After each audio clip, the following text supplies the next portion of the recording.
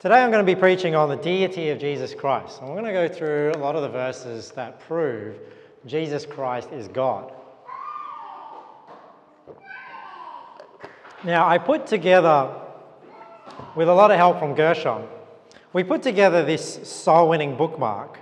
So what this is this is a little cheat sheet. I've got 2 left, but I can print some more.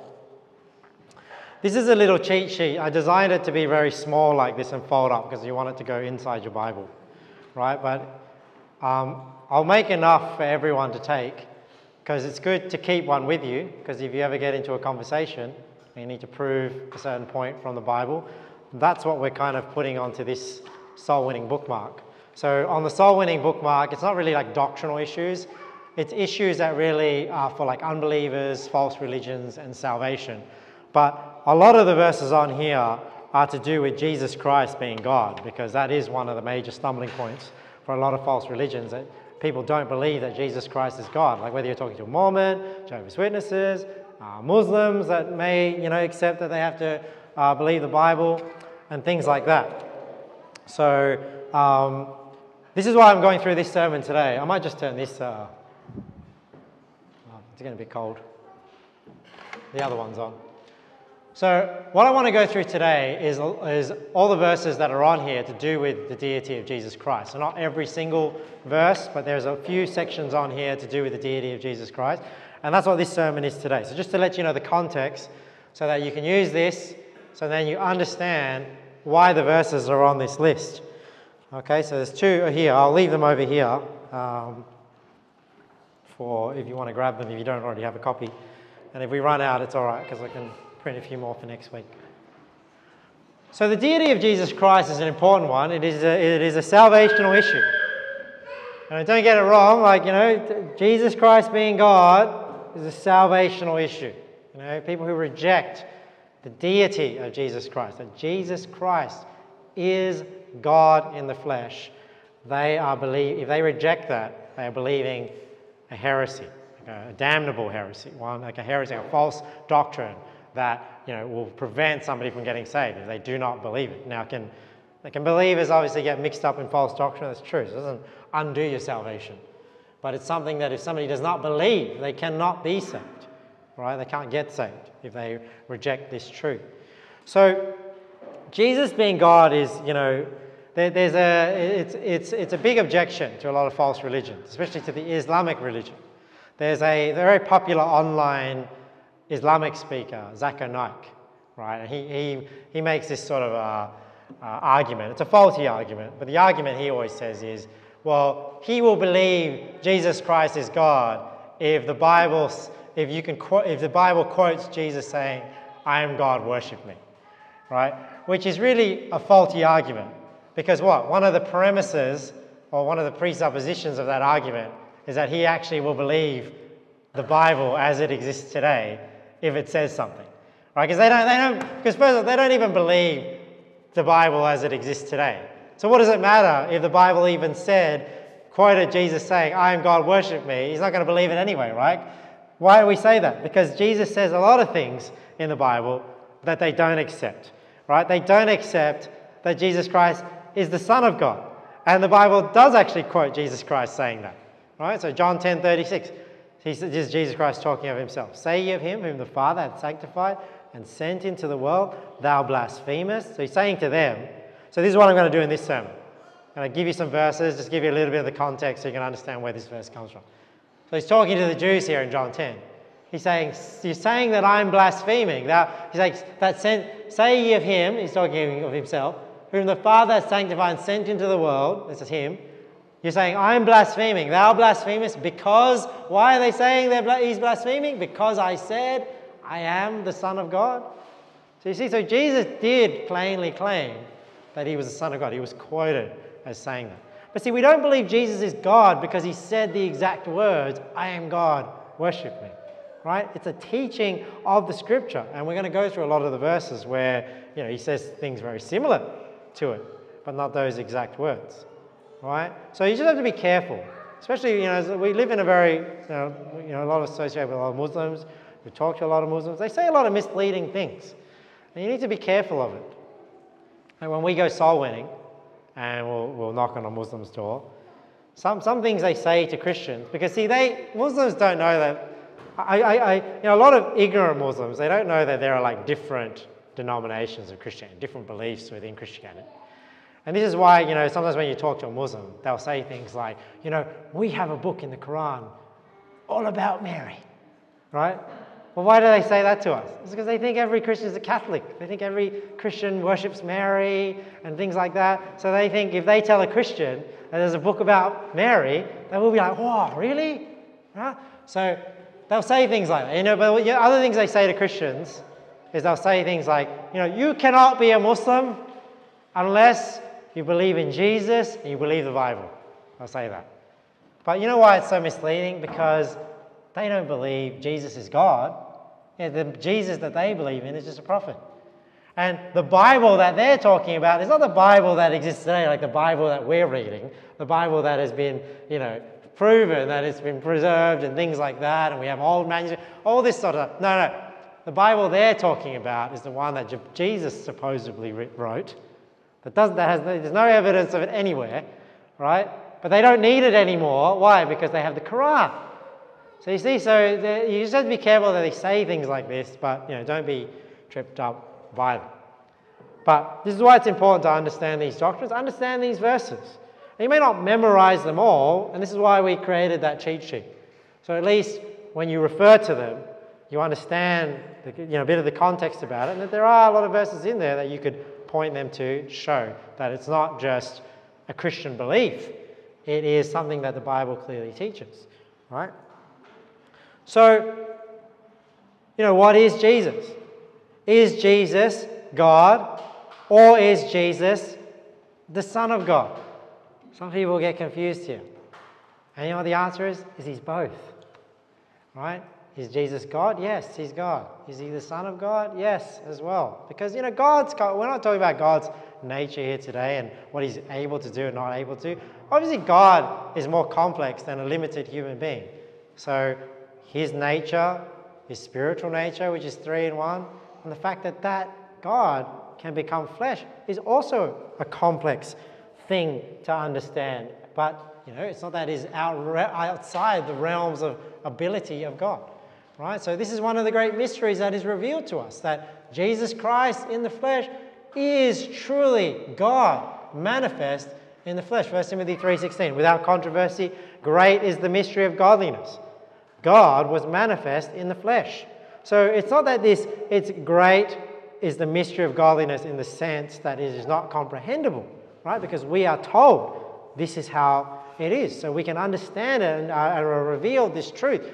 That's what it's saying. It's saying that the mystery of godliness, which was unknown, but it's now known, right? What is that mystery of godliness, which is very great?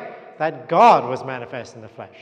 You see how it's Jesus Christ is not just a man. It's not just an exalted being. It's not just an exalted angel.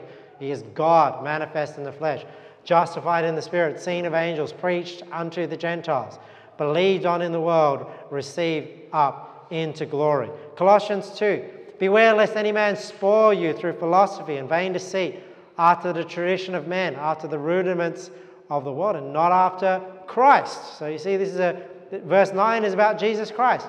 For in him, who? Jesus Christ, dwelleth all the fullness of the Godhead bodily. So what is the fullness of the Godhead? Father, Word, Holy Ghost, right? These three are one. And in Jesus Christ dwells that fullness of the entire Godhead bodily. That's what it means by God manifest in the flesh. So that's what the Son of God is. Son of God is God manifest in the flesh. That's why Jesus Christ God. Well, he's the Son of God. Well, he's both.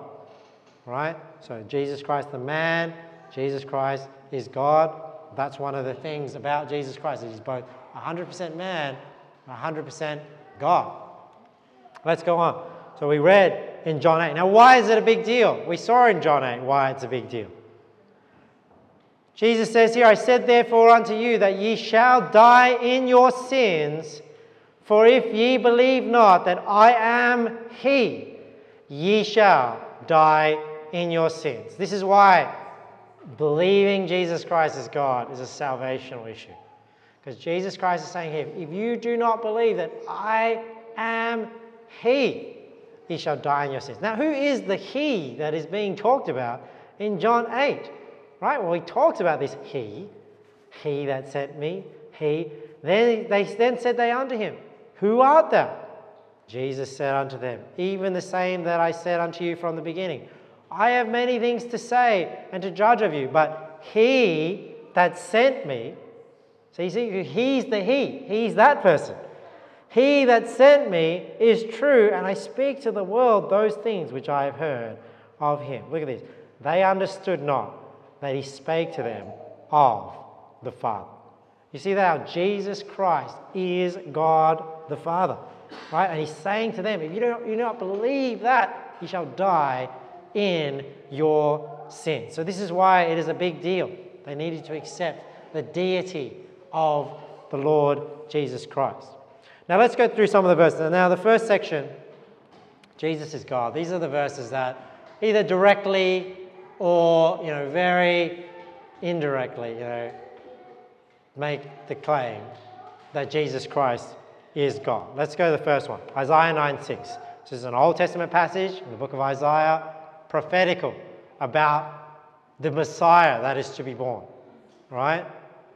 For unto us a child is born, unto us a son is given, and the government shall be upon his shoulder, and his name shall be called Wonderful Counselor. Look at this. The Mighty God, the Everlasting Father, the Prince of Peace. Right? So there's a lot of things about Jesus Christ. Right? He's wonderful. He's a counselor, but he's also the mighty God. Not only the mighty God, he's the everlasting Father, the Prince of Peace. I think this is one of the very clear verses in the Bible. It's one of our memory verses about Jesus Christ as well. So when you get to the 3 verses to memorize about Jesus Christ, it's Isaiah 9:6, John 14:6, I am the way, the truth, and the life, and then Hebrews 13:8. Jesus Christ the same yesterday and today and forever. All right?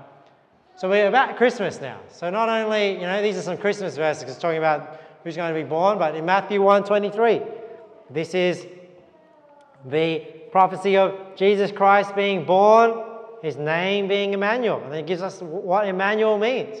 Behold, a virgin shall be with child, shall bring forth a son, and they shall call his name Emmanuel, which being interpreted is God with us. So see how these names are prescribed to Jesus Christ, describing who he is. Wonderful, Counselor, he's the mighty God, the everlasting Father, the Prince of Peace, and he's also God with us, right? Emmanuel. Here we go now to Matthew 4:5-7.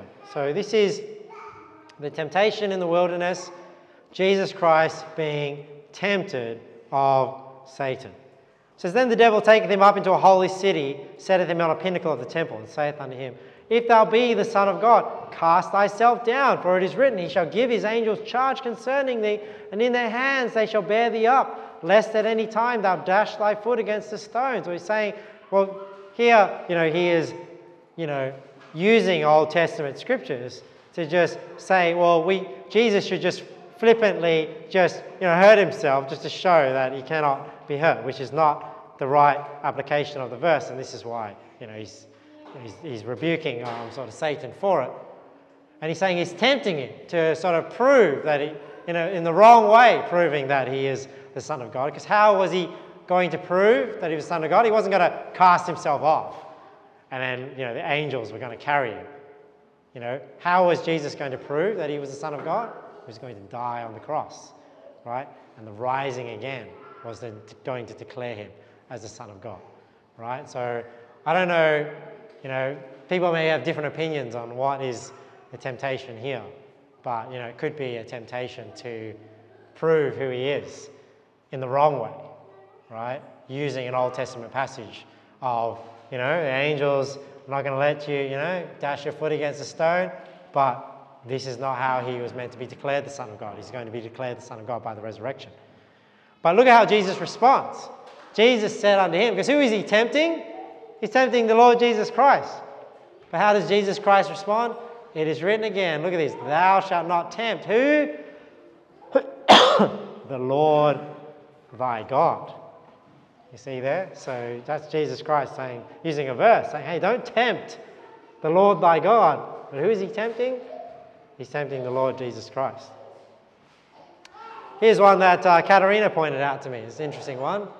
This is where the disciples are plucking ears of corn on the Sabbath day, and then Jesus Christ is rebuking the Pharisees for them condemning, works of grace and mercy on the Sabbath day, right? Because we don't undo love and grace on the Sabbath day. And Jesus responds to them saying, the Son of Man is Lord even of the Sabbath day. Now, who is the Lord of the Sabbath day? That's Jehovah, that's God. But just here, Jesus saying, hey, Son of Man, that's him, he's talking about himself, is Lord even of the Sabbath. Right? And here's it again in Mark 2. And he said unto them, the Sabbath was made for man, not man for the Sabbath. Therefore the Son of Man is Lord also of the Sabbath. Mark 10. Mark 10, this is a situation where the rich young ruler is coming to Jesus, right, asking him. Gone forth into the way, there came one running, kneeled to him and asked him, Good master, what shall I do that I may inherit eternal life? And then Jesus obviously gives him an answer that's, work salvation, trying to show him that you don't get to heaven by good works. Nobody's good. But before he does that, he gets the guy to reflect on what he just called him. He says, he's calling me good master. Jesus said unto him, Why callest thou me good? There is none good but one, that is God.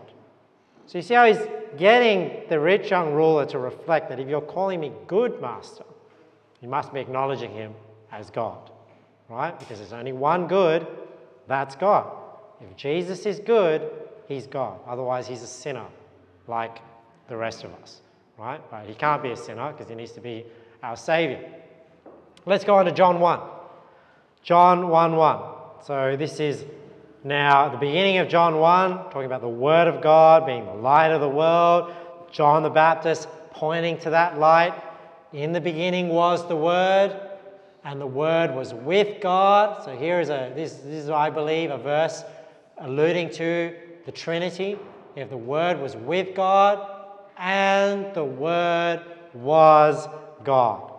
Now, who was the Word? The Word was Jesus Christ. This is why in verse 14 of John 1, it says here, and the Word was made flesh, like we saw in 1 Timothy 3:16. God was manifest in the flesh. The Word was made flesh and dwelt among us, and we beheld his glory, the glory of the only begotten of the Father, full of grace and truth. Right, so the Word that was made flesh, that was with God, was God. This is why Jesus Christ is God.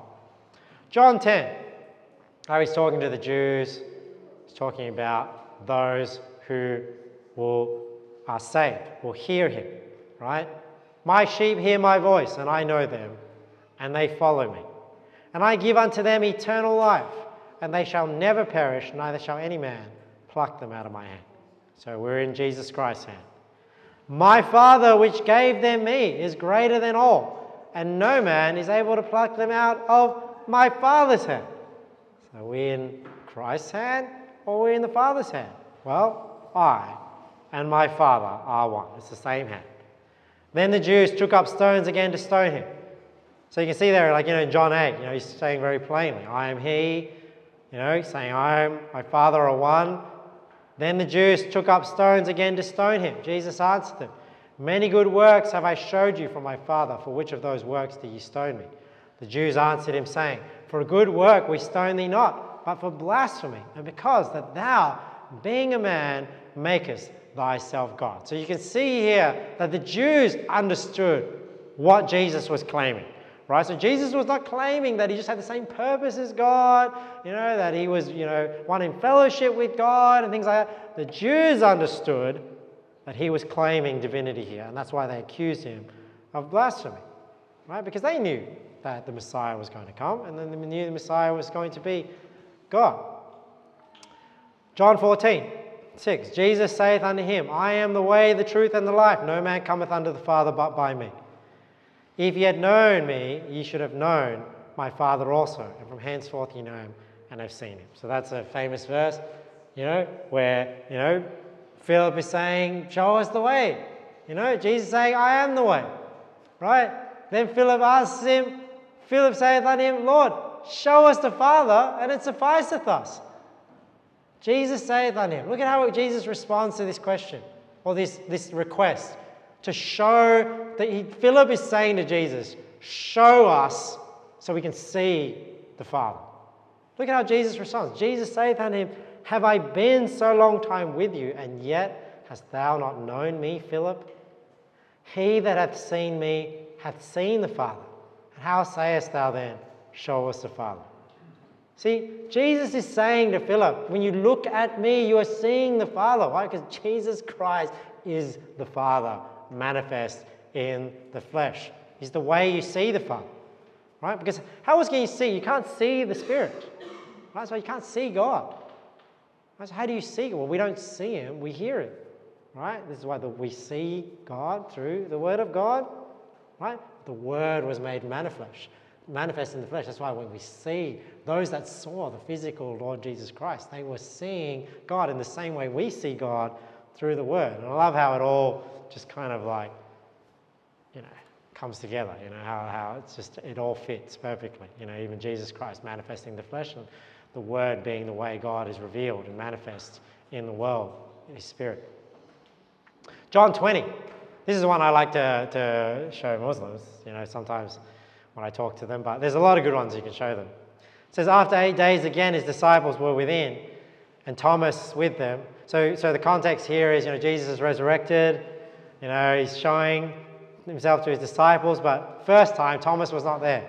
So now, 8 days later, Thomas is now with them. Jesus appears to them again. Then came Jesus, because Thomas, remember, this is where we get the phrase, doubting Thomas. The disciples were saying that we saw the risen Jesus. And Thomas is saying, hey, unless I see Him and touch Him, I'm not going to believe. So this is where don't be a doubting Thomas comes from. Thomas with them. Then came Jesus, the doors being shut, and stood in the midst and said, peace be unto you. Then saith He to Thomas, reach hither thy finger, behold my hand. Reach hither thy hand and thrust it into my side, and be not faithless but believing. Thomas answered, look how Thomas answered, and said unto Him, my Lord and my God. So I've had Muslims say to me that he's just like, it's just like an expletive in the sense of just like, oh my God. When people say, oh my God, and He's not calling Jesus God. My Lord and my God. I just think it's a bit of a stretch. Jesus saith unto him, Thomas, look at how Jesus responds. Does He say, whoa, wait a second. I'm just the Son of God. Right? Worship God. No. He says, Thomas, because thou hast seen me, thou hast believed. Blessed are they that have not seen and yet believe. So He didn't rebuke Thomas for saying my Lord and my God. If He wasn't, that would be absolutely blasphemous. This is what the Muslims believe, right? It's absolutely blasphemous. Put somebody in line with Jesus Christ. Put somebody in line with God, and it is. But it's because He is God that He is able to receive that praise, because He is. Acts 7:59. Let's look at a few others. They stoned Stephen. This is Stephen being killed, calling upon God and saying, look what it said, Lord Jesus, receive my spirit. So the Bible there recognizes that Stephen was calling out as he was dying, he was being stoned at, he was calling out to who? God. But who did he call out to? Lord Jesus, receive my spirit. 1 Corinthians 15. See, I love this one. This one is great because this is like so obvious, this one. So it is written. So 1 Corinthians 15 is the resurrection chapter, right? So now, in this part of the chapter, it's comparing the first Adam, right, Adam, with the last Adam, Jesus Christ. So it is written, the first man, Adam, was made a living soul, right, when God breathed into him. The last Adam was made a quickening spirit, right? It's the Lord Jesus Christ, Spirit of Christ, raising us from the dead. Howbeit, that was not first which is spiritual, but that which is natural. So saying the first man is natural. Afterward, that which is spiritual, it's Jesus Christ. The first man, Adam, is of the earth, earthy. Look at what it says about the second man. The second man is the Lord from heaven. That's pretty plain, right? Saying, first man is a man made from the dust, he's earthy. The second man is God from heaven. Right? Philippians 2, verse 5. Let this mind be in you, which was also in Christ Jesus, who being in the form of God, thought it not robbery to be equal with God. There we go. Jesus Christ, equal with God, being in the form of God. God manifest in the flesh. Hebrews 1. So this is an Old Testament psalm, but Hebrews tells us that this psalm was directed to who? The Son. But unto the Son he saith, thy throne, look at this, O God, is forever and ever. A scepter of righteousness is the scepter of thy kingdom. So there's a few verses where directly, indirectly, saying Jesus Christ is God. And all of them are on that soul-winning sheet. Let's look at a few verses now where it shows us that Jesus Christ is eternal. Because sometimes, there's only one that is eternal. That's God. But if we see that Jesus Christ is eternal, this is an attribute that is solely to God. So first we have Micah 5:2. So this is a prophecy about Jesus Christ. You wonder, how did the wise men know when Herod asked that Jesus Christ would be born in Bethlehem? It's because they knew Micah 5:2. But thou, Bethlehem Ephratah, though thou be little among the thousands of Judah, yet out of thee shall he come forth unto me that is to be ruler in Israel, whose goings forth have been from of old, from everlasting. Right? So he's eternal. This ruler, Jesus Christ, man, God in the flesh, is from eternity. Matthew 22:41. While the Pharisees were gathered together, Jesus asked them, saying, what think ye of Christ? Whose son is he? They say unto him, the Son of David. So this is Jesus now going back and forth with the Pharisees. He's tripping them up, right? Because they know what the Bible says about the Christ, right? So he's like tripping them up here. What think ye of the Christ? Whose son is he? They say unto him, the Son of David.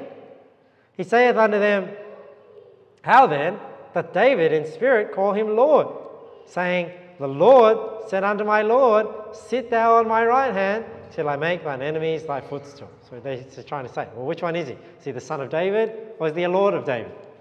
If David then call him Lord, how is he his son? It's like I say to you, is Jesus Christ God or is he the Son of God? Well, here, is he the son of David or is he the Lord of David? And no man was able to answer him a word. These are the Pharisees, right? Neither durst, so what does the word durst mean? That's the past tense of dare. So it's like neither dared any man from that day forth ask him any more questions. Why? Because they didn't want to admit the truth that he was both. Right? And it's like when we go through all these verses in the Bible, it's so clear Jesus Christ is both. But is he the Son of God or is he God? Well, he's both. That's what the Bible teaches. Right? Revelation 22:16. We see here, I, Jesus, have sent mine angel to testify unto you these things in the churches. I am the root and the offspring of David and the bright and morning star. See how he's both? He's the root, right? He's the Lord of David, but he's also the offspring of David. John 8, verse 56. Your father Abraham rejoiced to see my day, and he saw it and was glad. So we read this when we saw in John chapter 8. So he's saying, Abraham rejoiced to see my day. And he saw it and was glad. Right? So what is the day that he's talking about? It could be the day that he's born. Maybe he's rejoicing to see the day, of the resurrection, because this is what I think, this is the day that the Lord made. We will rejoice and be glad in it. I think he's talking about the resurrection, because if you go and read that psalm, before that, it says, the stone which the builders rejected, the same has become the head of the corner. This is the day that the Lord hath made. We will rejoice and be glad in it. So even though we use that verse for many days, people will use it for their anniversary, people will use it for their birthday, but the real day that we should rejoice and be glad in it is the day that Jesus Christ rose again, right? So he say, Abraham rejoiced to see my day, and he saw it and was glad. Then said the Jews unto him, thou art not yet 50 years old, hast thou seen Abraham? He's saying, how can you know Abraham? You're not even 50 years old. How old was he? 30 to 33 somewhere. Jesus said unto them, verily, verily, I say unto you, before Abraham was, I am. So you see how Jesus there is making a claim that he existed even prior to Abraham. He was just a man. How could he exist before Abraham when he was born 2,000 years ago, right? So Hebrews 7. Hebrews 7 is about Melchizedek. Now Melchizedek appears, I think, in Genesis 10. Just this random guy, comes out in Genesis 10, he talks to Abraham. Abraham gives him a tenth of the spoils, and he's called the priest of the Most High, right? So Melchizedek is this mysterious character who is actually a priest that is not after the lineage of Aaron. And he's the priest of the Most High God, and Jesus Christ is called a priest after the order of Melchizedek. But we also believe that Melchizedek is actually Jesus Christ himself, right? Because of his attributes. For this Melchizedek, king of Salem, priest of the Most High God, who met Abraham returning from the slaughter of the kings and blessed him, to whom also Abraham gave a tenth part of all, first being by interpretation king of righteousness, and after that also king of Salem, which is king of peace, without father, without mother, without descent, having neither beginning of days nor end of life, but made like unto the Son of God, abideth a priest continually. So who is Melchizedek? Well, we believe that he is Jesus Christ because of how he's described. He has no father, he has no mother, doesn't descend from anyone, right? Having neither beginning of days nor end of life. He's eternal, but made like unto the Son of God, abideth the priest continually.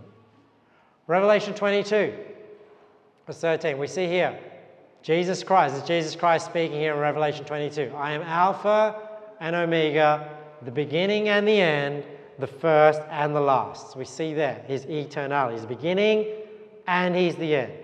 And we see here in Isaiah 44 that God is also the first and the last. Thus saith the Lord, the King of Israel and his Redeemer, the Lord of hosts, I am the first and I am the last, and beside me there is no God. So you see there, the God that is the first and the last. There's no other God beside him. So if Jesus Christ is claiming to be the first and the last, you see there that he is claiming to be that God that is the first and the last. All right, let's look at some verses on Jesus being the creator. So we know Genesis 1:1, in the beginning God created the heaven and the earth. Exodus 20:11, for in 6 days the Lord made heaven and earth, the sea and all that in them is, and rested the seventh day, wherefore the Lord blessed the Sabbath day and hallowed it. All right, so this is a good argument for young earth 6-day creation, right? Because they'll say, people say in Genesis could mean long days, but in Exodus, it's not day by day. In Exodus, it's telling us 6 days. The Lord made heaven and earth and rested the seventh. So it undoes a lot of this gap theory, long day age theory, and all that sort of stuff. So we know here that it was God who created the heaven and the earth. But the Bible also tells us, Colossians 1:15, who is the image of the invisible God, the firstborn of every creature. Who's that? That's Jesus Christ. For by him, by who? Jesus Christ, were all things created that are in heaven and that are in earth, visible and invisible, whether they be thrones or dominions or principalities or powers. All things were created by him and for him. So that's pretty inclusive, right? Everything created by Jesus Christ. So it makes you wonder, who was speaking in Genesis chapter 1? You say Jesus Christ was the Word. He was a Word being spoken, but in another sense, he was the one also speaking the Word as well. Revelation 4:11, thou art worthy, O Lord, to receive glory and honor and power, for thou hast created all things, and for thy pleasure they are and were created. So what's happening in Revelation? Remember, this is when all the elders bow down and worship him. Sat on the throne, they cast their crowns before him. And what are they saying? Thou art worthy, O Lord. Right? Because he created all things, by pleasure they are and were created.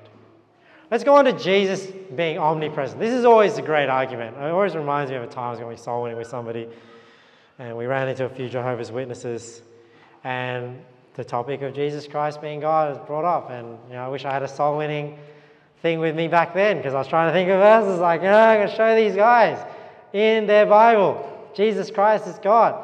And the one person I was with, we sprung this one on him, right?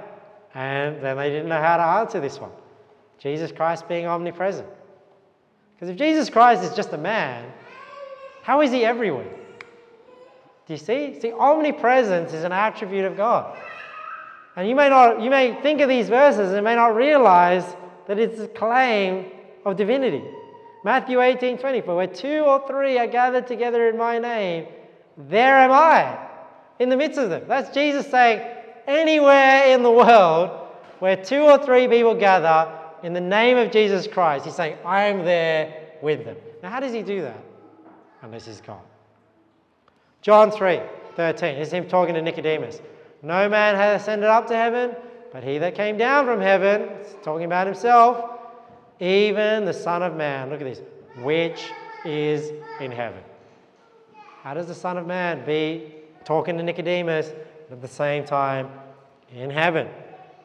John 14:6, and I will pray the Father, and he shall give you another comforter, that he may abide with you forever. So you see how he's talking about sending the comforter? We know the comforter is the Holy Ghost, right? Because these 3 are one. Even the Spirit of truth, whom the world cannot receive, because it seeth him not, neither knoweth him, but ye know him, for he dwelleth with you and shall be in you. Look, I will not leave you comfortless. He's talking about sending the comforter, but look at what he says in verse 18. I will come to you. So you see that's him coming to you, because there are 3 that bear record in heaven, the Father, the Word, the Holy Ghost. These 3 are one. Romans 8, he's talking about Jesus Christ being in us.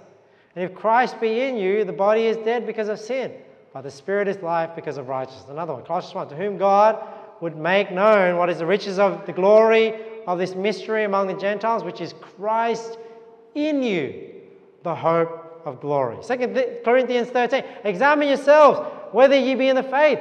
Prove your own selves. Know ye not your own selves, how that Jesus Christ is in you, except ye be reprobates. How is Jesus Christ inside every single believer? It's because he's God. It's because he's omniscient. He's omnipresent. That's how he's able to be inside every believer. Let's talk about Jesus Christ being the Savior. I don't think anyone would dispute. Jesus Christ is the Savior. But do you know that there's only one Savior, and then that Savior is God? Isaiah 43:11, even I am the Lord, and beside me there is no Savior. So the very fact, when we say Jesus Christ is the Savior, that is a statement saying he is God. Because there's only one Savior, and that Savior is God.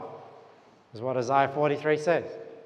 This is why we can't separate the Trinity up too much. We can't separate up God's nature too much. Because when we start saying they're completely separate, then who is Jesus Christ? Are there 2 Saviors now? See, we have to maintain that there is one Savior, and that's why the doctrine of the Godhead, of the Trinity, is important. Luke 2:11, for unto you is born this day in the city of David a Savior, which is Christ the Lord. This is something we remember at Christmas Day. Acts 20, verse 28. I don't know if you've ever seen this one before. Think about this. Take heed therefore unto yourselves and to all the flock over the which the Holy Ghost hath made you overseers, to feed the church of God, which he hath purchased with his own blood. Did you see that there? The Holy Ghost hath made you overseers to feed the church of God, who? Which he, God, had purchased with his own blood. See there? Because Jesus Christ was God in the flesh. Titus 2:13, looking for that blessed hope. It's talking about the coming of our Lord Jesus Christ and the glorious appearing of the great God and our Savior, Jesus Christ. You see how the great appearing, we're not seeing God, right? Who are we going to see at the second coming? We're going to see Jesus Christ. He is the great God and our Savior, Jesus Christ. Jude 25, to the only wise God, our Savior, be glory and majesty, dominion and power, both now and ever. Amen. So Jude says there's one Savior, the only wise God, our Savior, be glory and majesty, dominion and power. All right, let's go through some of these a bit quickly. Jesus being worshipped. Jesus receiving worship. Now, only God is meant to be worshipped. Luke 4:6, this is the temptation in the wilderness. devil said unto him, all this power. So the context here, remember Jesus being tempted, there was 3 temptations. One of the temptations was that Satan wanted to give him all this glory. He says, all this power will I give thee, and the glory of them, for that is delivered unto me, and to whomsoever I will I give it. If thou therefore wilt worship me, all shall be thine. So he's tempting Jesus, worship Satan, give him power, give him glory, all the riches of the world. Jesus answered and said unto him, get thee behind me, Satan, for it is written, thou shalt worship the Lord thy God, and him only shalt thou serve. So very clear that we are only to worship God. Therefore, if Jesus receives worship, he is claiming divinity, isn't he? To receive that worship. Well, there's many times in the Bible where Jesus is worshipped. The Christmas story, the wise men following the star, they come over the house where the star stops. They come into the house, verse 11. They saw the young child with Mary, his mother. Look at this. And fell down and worshipped him. Now that's quite odd to worship something that isn't God, isn't it? It's like idolatry. No, because he is God in the flesh. When they had opened their treasures, they presented unto him gifts, gold and frankincense and myrrh. Matthew 8. Behold, there came a leper and worshipped him, saying, Lord, if thou wilt, thou canst make me clean. Jesus put forth his hand and touched him, saying, I will, be thou clean. And immediately his leprosy was cleansed. So notice, even when with Thomas, remember when Thomas said, my Lord and my God, he didn't rebuke him. They say, my Lord. They worship him. He receives it. How can he? Unless he's God. Matthew 14:31, and immediately Jesus stretched forth his hand and caught him and said unto him, O thou of little faith, wherefore didst thou doubt? And when they were come into the ship, the wind ceased. This is after Peter walks on the water. Then they that were in the ship came and worshipped him, saying, Of a truth, thou art the Son of God. Matthew 28, and as they went to tell his disciples, behold, Jesus met them. This is after the resurrection. They see the tomb empty. They run in to go tell the disciples. Jesus meets them on the way. All hail. And they came and held him by the feet and worshipped him. Matthew 28. Then the 11 disciples went away into Galilee, into a mountain where Jesus had appointed them. When they saw him, they worshipped him, but some doubted. So notice how Jesus responds to worship. He receives it. But look at it in Revelation. In Revelation, John is shown a lot of things by an angel in Revelation. And it says here, and I, John, saw these things and heard them. And when I heard and seen, I fell down to worship before the feet of the angel which showed me these things. So John, such in awe, he's shown all these things by the angel. He actually goes to worship the angel, right? Look at how the angel responds. Then saith he unto me, See it, thou do it not, for I am thy fellow servant, and of thy brethren the prophets, and of them which keep the sayings of this book. Worship God. See, this is the right response to somebody worshipping you when you're not God, and you're not claiming to be God. Right? Is don't worship me, worship God. What did Jesus do? Jesus receives that worship. Now, the last section I want to talk about is just divine acts of Jesus. Things that Jesus does, but then, God does also. So how can they both be doing it? Well, it's because Jesus is God. John 14:13. This shows that Jesus answers prayer. Look at what Jesus says here. Whatsoever ye shall ask in my name, that will I do, that the Father may be glorified in the Son. How does Jesus answer prayer unless he's God? If ye shall ask anything in my name, look at this, I will do it. So you see how he's telling the disciples, I will actually be the one hearing your prayers and answering those prayers. Right? So he makes that statement. Mark 2. This shows Jesus forgiving sins. When Jesus saw their faith, he said unto the sick of the palsy, Son, thy sins be forgiven thee. But there were certain of the scribes sitting there and reasoning in their hearts, why did this man thus speak blasphemies? Who can forgive sins but God only?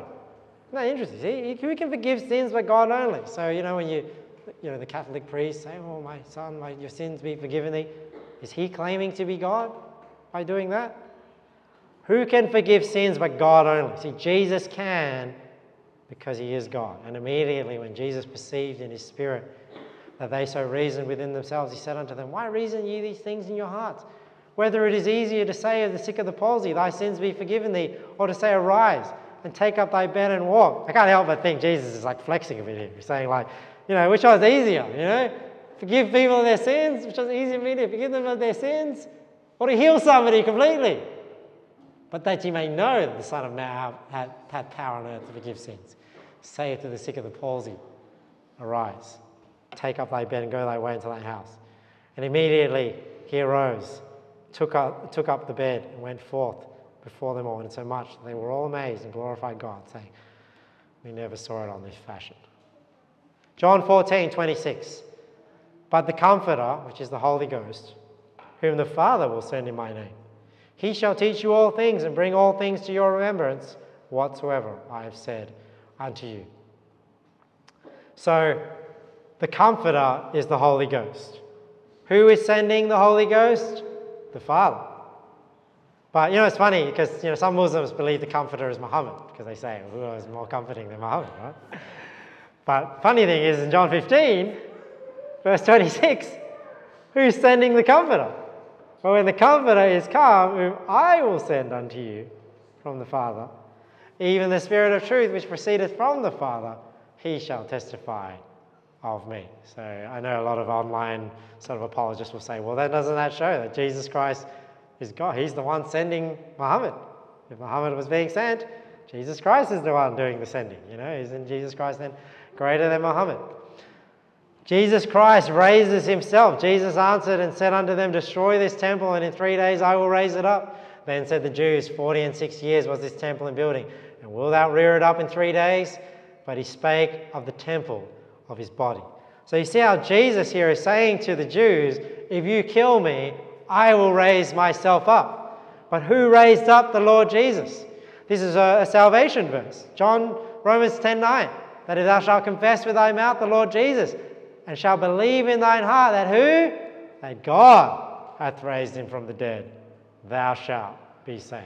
Galatians 1:1, Paul, an apostle, not of men, neither by man, but by Jesus Christ and God the Father, who raised him from the dead. So God raised Jesus from the dead. God the Father raised Jesus from the dead. But Jesus is saying, I will raise it up. See, because he's claiming that I am he, like we saw in John 8.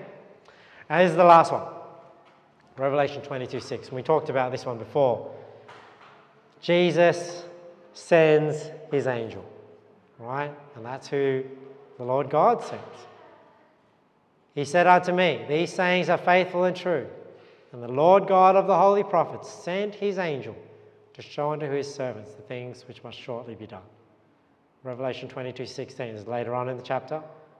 I, Jesus, have sent mine angel to testify unto you these things in the churches. I am the root and the offspring of David, the bright and morning star. So we've raced through all these verses, but you can see that there are so many verses that we can use to show that Jesus Christ is God. Now, the deity of Jesus Christ is not just something that Christians believe due to traditional vain worship. Why is not such as Christians just made up this doctrine? They just want to worship Jesus Christ. They just want to worship the Son of God. That's why they made up this doctrine. No. The scripture is abundantly clear. And I'm sure that's not even an exhaustive list. I'm sure I've missed some, right? But these, I think, are the best ones that show that Jesus Christ is God. And it's a clear teaching of the Word of God. And it's a critical doctrine to salvation. Right? If you believe not that I am he, you shall die in your sins. All right, let's pray. Lord, we thank you for your word. And we thank you that it reveals to us who Jesus Christ truly is. And Lord, we thank you that through salvation we receive this truth. And Lord, we thank you that, you are our Savior. We're not believing on a man. We're not believing on some exalted being. We are believing on you, God manifest in the flesh, who shed his blood for us. We thank you, Lord, that you loved us in this way. Help us to know this truth. Help us to understand this truth. Help us to defend this truth, and help us, Lord, to preach this truth. We pray and ask these things in Jesus' name. Amen.